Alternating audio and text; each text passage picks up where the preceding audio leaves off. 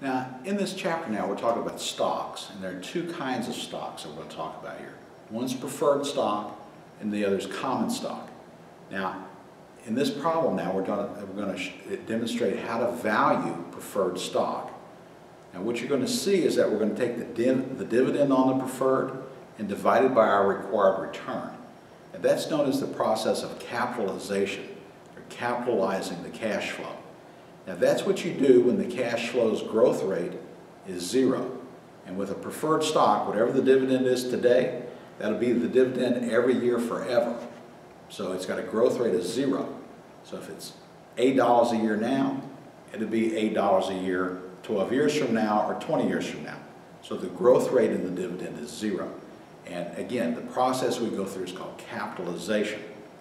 And this problem reads like this. It says the Zelle Corporation issued perpetual preferred stock with a 10% annual dividend. The stock currently yields 8% and its par value is $100. A part says, what is the stock's value?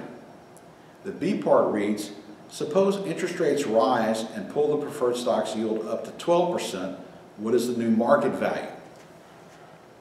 Now, in this particular problem now, they tell us that the stock, the preferred stock, has a dividend rate of 10%.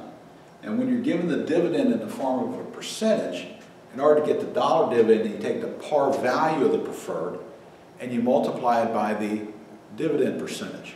So they tell us in the problem that the par value of the preferred is $100 and the dividend rate is 10%. So $100 times 10% gets us an annual dividend of $10. They then want us to value the stock. Well, we're going to take the annual dividend, $10, and divide it by our required return. And in the problem now, they tell us that investors require a return on this stock of 8%. That means $10 divided by 0.08, the decimal form of 8%, that gives us a price on the preferred stock of $125. This is the intrinsic value of the preferred stock.